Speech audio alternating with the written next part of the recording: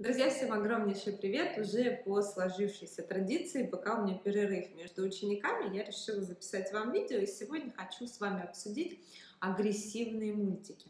Почему я решила эту тему затронуть? Буквально на днях я опубликовала видео, в котором показывала покупки к дню рождения сына, и там была игрушка, выполненная по мотивам мультика «Тоботы». И одна из подписчиц или зрительниц моего канала написала, что этот мультик отвратительный, его ни в коем случае нельзя показывать сыну, и еще бы я с ним посмотрела фильм «Пила», чтобы он вот это все насилие ощутил в полной мере. Я сначала вступила в переписку с зрительницей, но потом я поняла, что это бесполезно, потому что моей целью не является кому-то что-то доказывать. Это абсолютно не моя политика. Тем более видео было, представляете, просто про покупки для ребенка. Я не рекомендовала и не советовала мультфильмы к просмотру. Я просто показывала. Вот мы купили трек Hot Wheels, вот мы купили Тобота, и вот мы купили волчок Infinity надо. Да, никаких рекомендаций к просмотру там не было. Но это вызвало вот такую реакцию у зрительницы.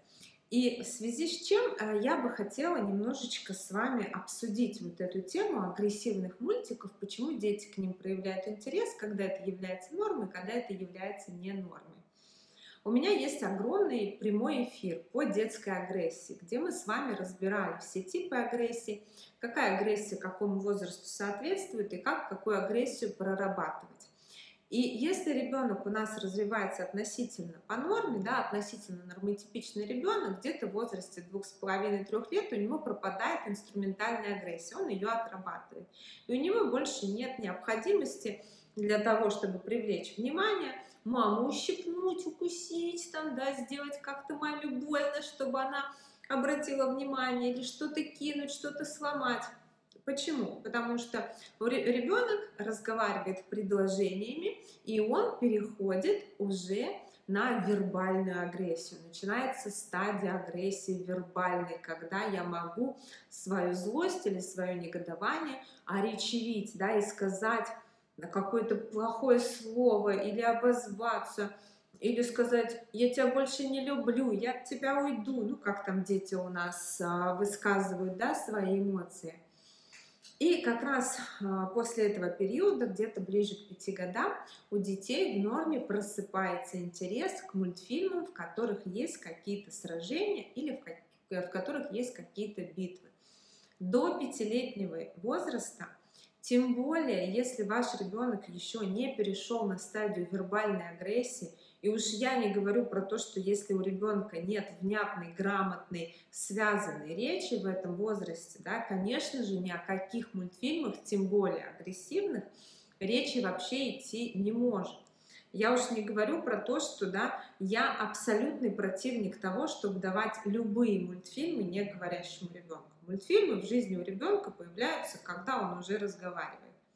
Это моя четкая позиция, и кто давно на меня подписан, и кто тем более проходил там мои курсы по запуску речи или марафоны, вы знаете об этом. Никаких гаджетов, пока ребенок не заговорил, быть не может. Но когда у нас ребенок заговорил, когда он прошел стадию инструментальной агрессии, когда он переходит, да, на вербальную агрессию, начинает там обзываться, письки, какашки и так далее, у него вот это все появляется, пробуждается интерес к мультфильмам, в которых есть борьба. Это и у мальчиков, и у девочек. Полина у меня смотрела, по-моему, Леди Баг, Супер Кот. Насчет Винксов я не помню, там есть какие-то сражения или нет. Толь вот у меня сейчас смотрит Тоботы.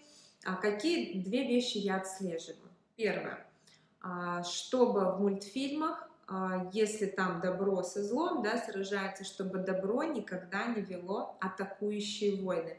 Добро у нас всегда защищается. Да, добро может быть с кулаками, но добро защищает свой город, свое там население, кого-то спасает. Это всегда спасительное сражение или защитная какая-то битва. Добро не нападает. Это первый момент. Второй момент, который я отслеживаю, чтобы в этом мультфильме не страдали реальные люди, чтобы не было убийства реальных людей. То есть если мы возьмем мультик «Тоботы», то там сражаются боевые машины, вот эти они между собой, там у них какой-то происходит вот этот момент сражения, кто-то будет повержен, кто-то будет победителем, но человек всегда остается живым. И он там убегает, пилот Тобота, например, да, убегает, потом ремонтирует своего Тобота, опять нападает и так далее. Но человек остается живым. Вот эта история, где уже есть смерть, ранения и так далее, даже вот возьмем Марвел, например, да, вот эти все супергеройские, это ближе к 9 годам начинается в норме. Несмотря на то, что, конечно, мой ребенок иногда видит, как мы смотрим какие-то более взрослые фильмы, да, того же Человека-паука или Марвел, он про них знает. Но вот так, чтобы я оставляла 1 на 1 ребенка с мультиками, я отслеживаю, чтобы 2 вот этих пункта у нас были строго соблюдены. И дальше, в чем момент? И в чем вообще соль вот этого вопроса про агрессивные мультики? Это нормально. Когда ребенок посмотрел мультик про сражение, и у него есть игрушки, на которых он это сражение может отработать, на тебе, получай, да? Если у него вот это чувство злости, агрессии, ненависти, обиды не купированы, если он может его выплеснуть наружу экологичным путем, то тогда у нас не будет проблем с агрессивностью у ребенка. Но если мы ему запрещаем, во-первых, никаких мультиков, никаких сражений, никаких тебе игр в войнушку, это агрессивно, да? При этом я не могу это выплеснуть, ударив маму, ударив брата, ударив бабушку или папу, или кого-то ущипнуть, сломать что-то в квартире, поломать все игрушки, то тогда я эту свою агрессию буду выплескивать как? Я займусь саморазрушением. Я буду ковырять ногти, отрывать, мастурбация, рвать на себе волосы. Я займусь саморазрушением. Потому что очень важно понимать, что агрессия есть в каждом из нас. В вас, во мне. Вот это чувство злости, иногда ненависть, оно возникает у всех нормальных людей. Если вы это чувство запрещаете, то тогда мне его девать просто некуда. Вы не можете мне запретить испытывать мою эмоцию. Когда мама говорит, нельзя на маму злиться. Почему нельзя? Ты мне что-то не разрешила. Я разозлен. Я злюсь на тебя. Помоги мне справиться с этой эмоцией, но не запрещай мне ее. И тогда вы причиняете своему ребенку добро, да, если вы его учите справляться. Не запрещаете ему испытывать злость. Не говорите, что нельзя злиться на братика. Да почему нельзя? Он мою игрушку взял без разрешения, я злюсь на него. Но вы помогите ребенку отработать эту злость, да, справиться с этой злостью в игре, отработать на каких-то войнушках, да, вот там мухобойку часто вот такую хлопушку используем, на тебе какие-то карточки стучим для того, чтобы выплеснуть после занятия, что-то помяли, порвали. И тогда ребенок эту агрессию прорабатывает экологичным путем. Если у него вот этого экологичного пути нет, то тогда что возникает? Я буду драться, я буду обижать сверстников, я буду бить маму или бабушку, ну, любого человека, который позволяет, да, мне это сделать.